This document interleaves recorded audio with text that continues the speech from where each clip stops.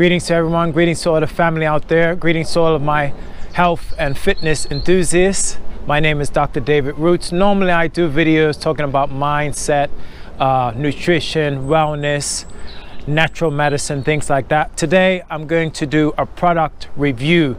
I don't normally do product reviews, but I was very impressed with this, and I figured that this review would help people like me when I was looking for my search for a heart monitor, and I've purchased several of them already, and I wish that I had, you know, decent reviews. So I know the reviews that I have watched really helped me, and I wanted to just provide a review of my own for people that might be looking to get a decent heart monitor to help with their health and fitness journey. So we are going to be reviewing the Polar H10.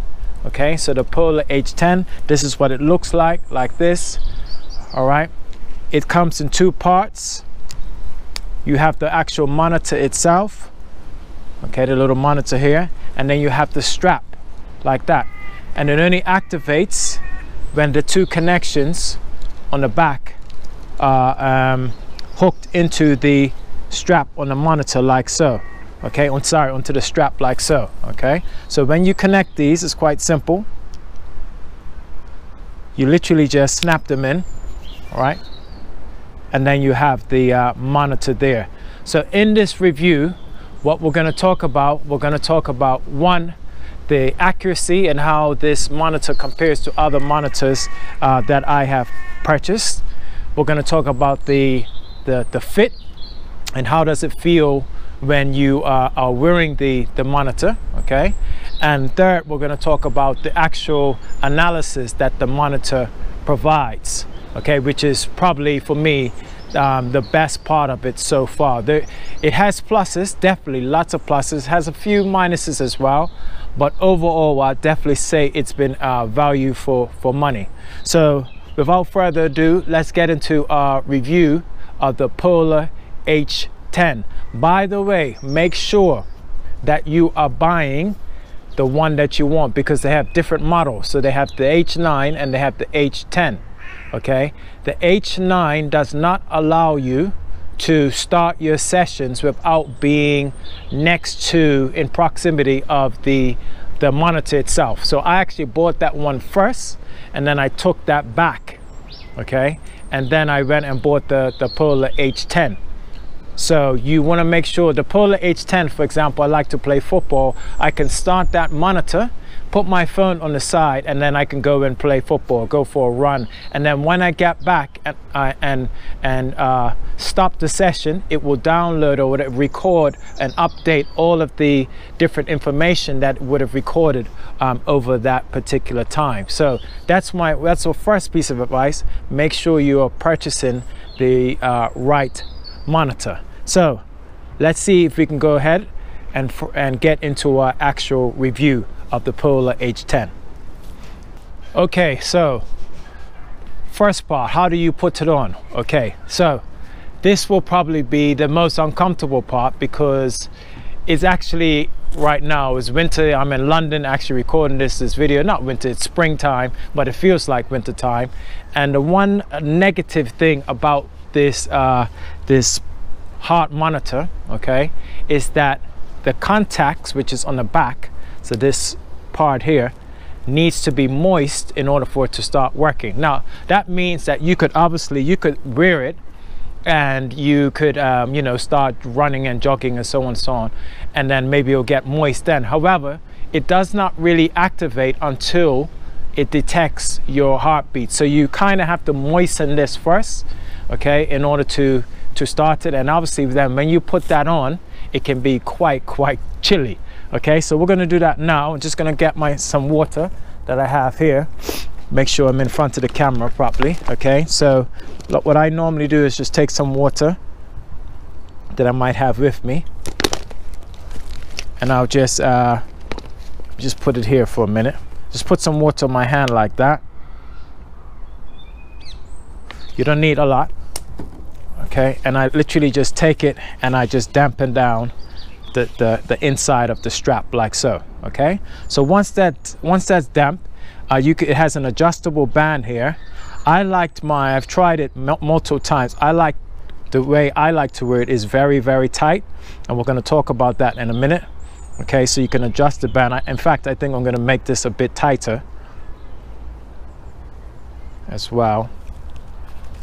I'm going to tighten this up a little bit more, because when I'm exercising, if I'm running or whatever, I don't want it to move at all. Okay, so once I have that, you literally you can then lift up your shirt.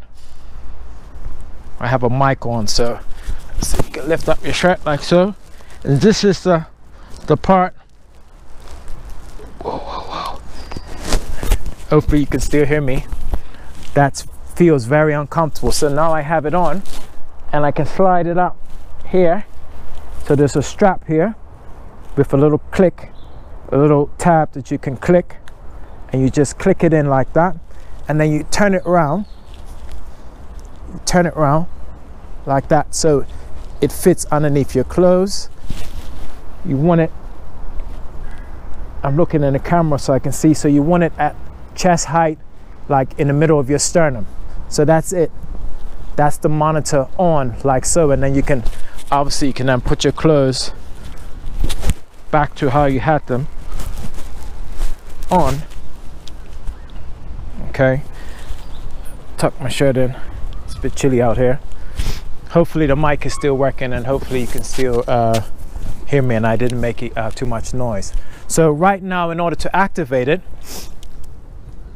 I need to get my phone and I need to open up the app. So I'll go to the Polar Beat app, which I downloaded, make sure it's comfortable, and to see if it's detecting my heart rate, which it is. Okay, so right now, after that little bit of moving around, my heart rate is at 77. So this is what the app looks like. I'm not sure if you'll be able to see this, but I'll show you this more in detail a little bit later on. So at the left, it has your heart rate, and it also has a GPS signal which goes green when it says it has the signal. So right now the heart rate's about 75. So let's look at how this compares. I bought some other heart monitors with me, and let's see how this may compare to what is being read on the app. Okay, so I have this, I can't even remember what this one is, where I got it from. I just got it off the internet. It was the most affordable. I didn't want to buy a Fitbit, so I got a cheaper version, and it's actually okay, this one here. So it's a little wrist held, monitors your steps, and it can monitor your heart rate as well. The only thing I didn't like about this one, okay, so this is what that looks like. So this is the little strap one, is that you have to wear it quite tight, and I found that a bit uncomfortable. So with this one, I can tap to get my heart rate, and I'm going to compare that to what's on the app. So this one takes a little bit of time to load up.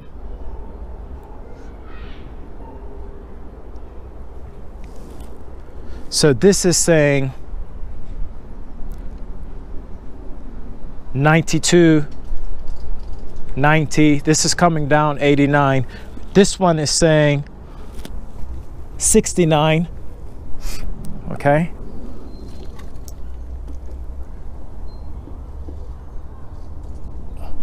So the chest monitor is saying 74.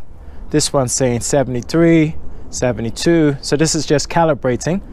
69, 68, 67, 65.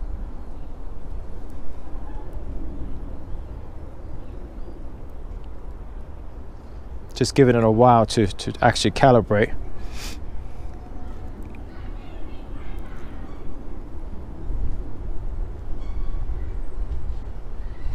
$63, $64. So it's settled around, it's jumping up and down. So you can see this is not very accurate, this one, because it's jumping up and down. So about 70.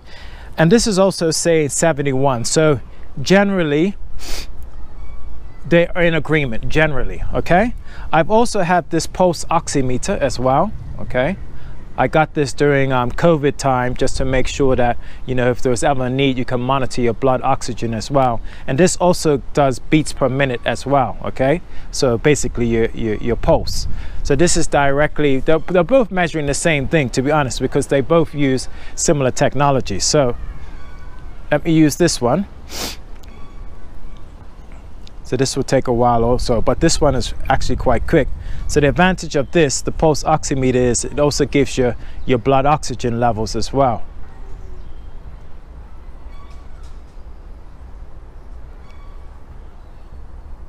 So just waiting for this to actually register.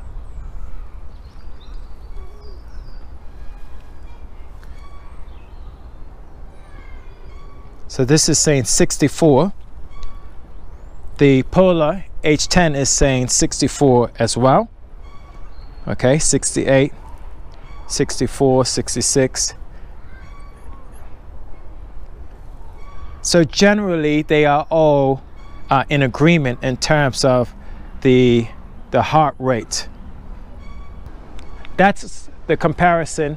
Now there's a lot of research going into the Polar H10, so I would suggest, and other people have done reviews on that, I would suggest that probably this one, the pulse oximeter, and this one is probably the more reliable than this more cheaper version I got off of the internet. So let's move on to the review point number 2, which is the feel of it, okay? The actual feel and the comfortability of the Polar H10.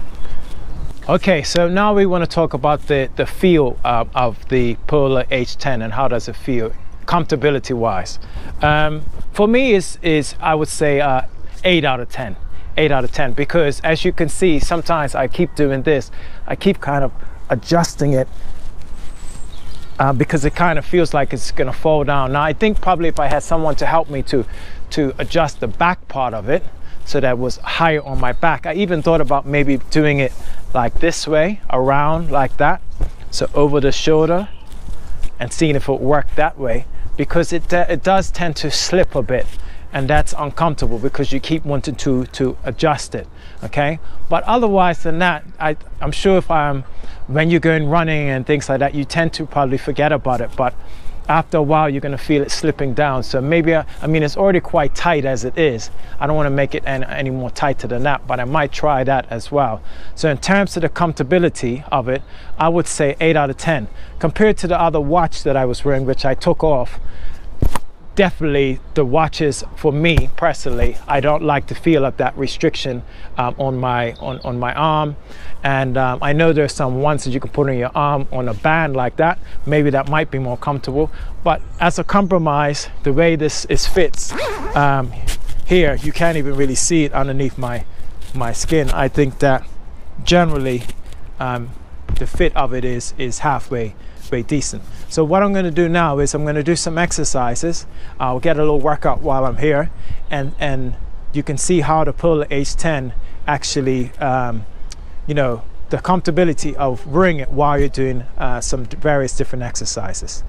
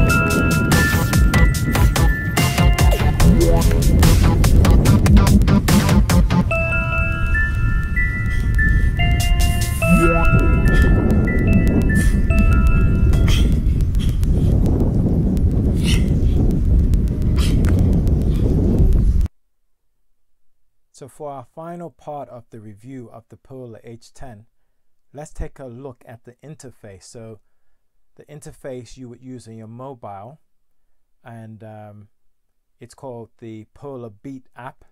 You can see here that the blue heart rate icon is flashing. That's because I don't have the heart rate monitor on at this time.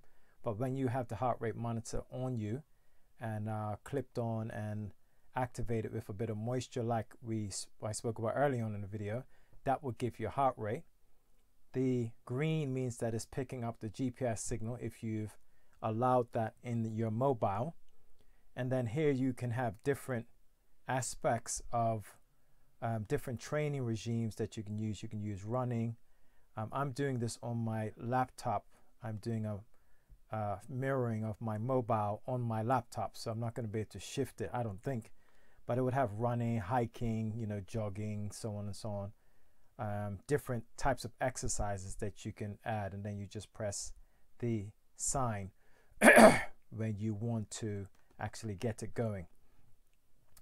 Down the bottom is the most interesting thing. So this is where you have the actual previous sessions. Okay, so we're going to look at one of the sessions to show you an example.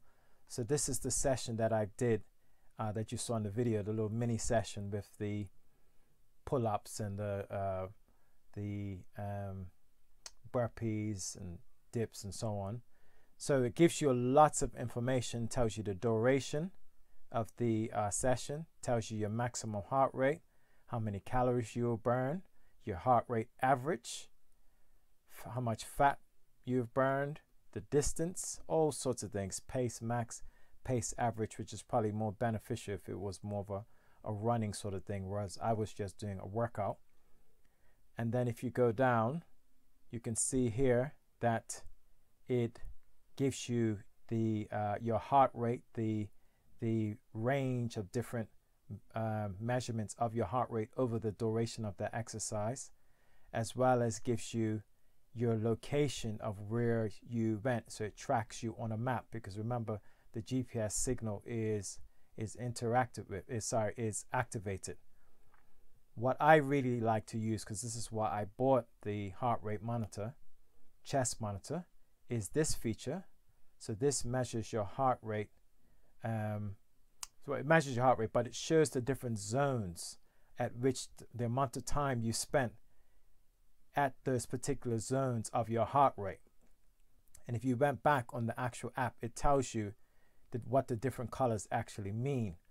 Okay, so obviously the lighter colors are less max of your heart rate, and the darker colors towards the green, orange, so green, yellow and red, are where you're approaching more of your maximum heart rate. And so you can click on this and it actually expands it. So this is after you finish your session, and you can go along that particular session and look at your heart rate and how it's changed over that point of time. And when you go back in the app and you look at your heart rate, if you want to build up endurance and fitness, then you should be spending more time in the green, yellow and red zone. Obviously the red zone is approaching your maximum heart rate, so you want to try to exercise up into this red zone, but obviously you don't want to go over that sort of heart rate. And the more of the lighter zones, the gray and the blue, are where you're just kind of maybe warming down or cooling down, and they give it to you some information. They'll say, for example, in the gray zone is where you can comfortably talk, whereas in the red zone you find it very difficult to catch your breath. So this is where you'll be exercising really at a high rate for your particular heart rate. Now, when you look at that little bit of exercise I did, you can see it's quite clear, because I started off with skipping. So here's the skipping, the 2 sessions of skipping. And then I think I was interrupted by someone. You didn't see that in the camera. And then I went into the burpees. I did a set of burpees, and then into pull-ups, and then into the dips, and then I think I did one more set of pull-ups. And that's interesting to me because normally with skipping, that wasn't a very intense. Normally I do 100 skips. I think that was about 20 or 30, and a few sets just to get it on camera. But when I'm doing 100 skips, my heart rate goes right up towards the red zone, which I know is very good to build my fitness, but it's very hard to maintain that. So that was interesting to see, you know, what exercises actually cause your heart rate to increase towards those endurance and those zones where you're going to build fitness. Those are the zones, the green, yellow, and red. If you want to be obviously improving your fitness, let's say you are a rugby player, a football player, something that requires endurance and fitness, then you want to be training at those green, yellow, and red zones, and obviously making sure that you obviously have good recovery and rest time as well. What was also interesting is that you can learn a lot. So for example, you can see even doing things like pull-ups increases your heart rate by, you know, very good amounts to the green, yellow, and red zones. So it doesn't always have to be like sprinting or, you know, jogging for long distances. In fact, this is what they say, that some of the research says that if you want to build your fitness, yes, it's good to do cardiovascular, but you can build fitness in the gym as well, doing the whole body exercises like pull-ups, like burpees, not so much dips, but even dips, you know, increases your heart rate somewhat. So this is one of the best features for me, because you can really look back on the way your heart rate changes with exercise. So if you have any concerns about your heart rate, or you're an athlete and you're trying to develop your heart rate, I thought this was actually probably the best feature of this particular Polar H10. And if you go back now, if you look at here, one thing I didn't say was in the list, it can tell you, if you see on the side, it tells you the distances, the average distances. So this is 1.1, this is 0.1, 1.3. If I click on that again, you see down here it says 1.07 miles. So that's in miles. So it tells you the distances in miles that your sessions, if you're running of course, that your sessions actually cover. So overall, the Polar H10, I would give a solid 8/9 out of 10 in terms of the ease of use, in terms of the comfortability, in terms of the information. The best part about it is this app. I haven't gone into this part, so if you can see here, you can look at the info part. This is where it will tell you some of the information about the different zones. Heart rate zone 2, light. You can go to heart rate zone 5, the maximum 90 to 100% of your heart rate max. So this app has lots of information that available to give, and I would definitely encourage anyone, if they were interested in getting a heart rate monitor, that this might be a very good heart rate monitor that would suit the purposes that you need, even if you were an elite athlete. Cost wise, it was actually quite reasonable as well. Again, just make sure that you're buying, you do the research, make sure you're buying the particular heart rate monitor that works for your purposes. I bought the H9 at first, which only works if you're right, you know, quote unquote, right next to your phone. You don't need to be right next to your phone, but it doesn't allow you to leave the presence of your phone and then come back to it and it downloads, whereas the H10 does. Okay, and I believe they also have another model. They also have a smartwatch that you can pair with it as well, but I found the use of the phone app, the free Polar Beat app, to be very, very useful for my purposes.